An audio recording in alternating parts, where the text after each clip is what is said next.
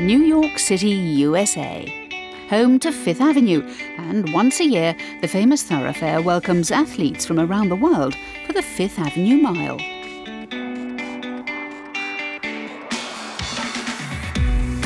The event sees over 6,000 participants of all ages and abilities complete the mile course from East 80th to East 60th Street on Fifth Avenue.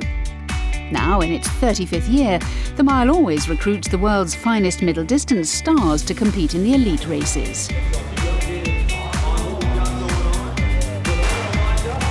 Heading up the men's race this year was two-time champion Nick Willis of New Zealand. He was up against leading Americans Matt Centrowitz and 40-year-old Bernard Lagat.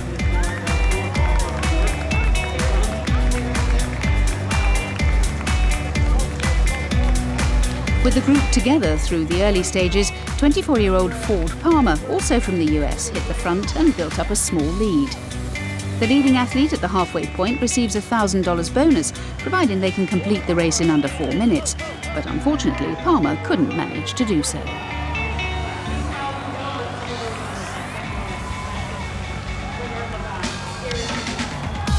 As the athletes entered the final 400 metres, America's Daniel Huling took the lead and was tracked by Great Britain's Chris O'Hare. However, all were soon overtaken by 32-year-old Nick Willis with his famous kick finish. The showboating Kiwi took victory ahead of O'Hare, with Henrik Ingebrigtsen of Norway holding off Matt Centrowitz for third place.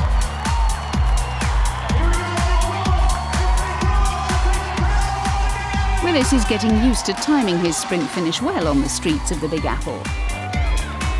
Can't judge the distance by sight, but I've got markers every 400 metres. But basically I wanted to make a move once I saw everybody else had hit their maximum speed, so that if I was able to go to the next gear, I knew no one else would be able to match that again.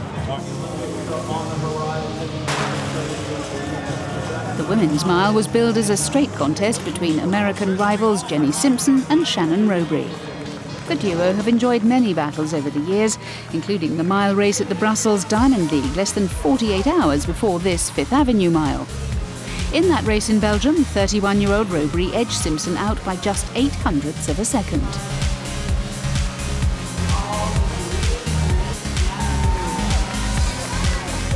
As the athletes approached the halfway stage, it was 800 metres specialist Alicia Montano who led the pack, with Simpson and Rowbury tracking her.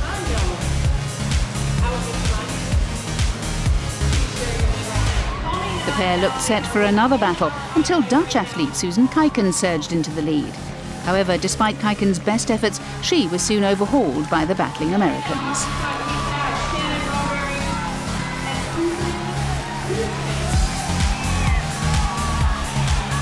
29-year-old Simpson was going for her third consecutive victory here and hoping to cement her position as the most successful female athlete in the history of the event.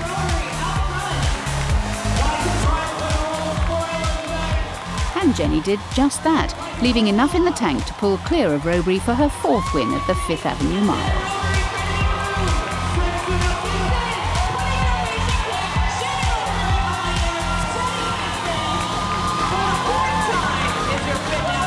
On the starting line, I was thinking 24 hours ago I was getting off a transatlantic flight to get here, but it feels good. It's almost emotional to come here and win.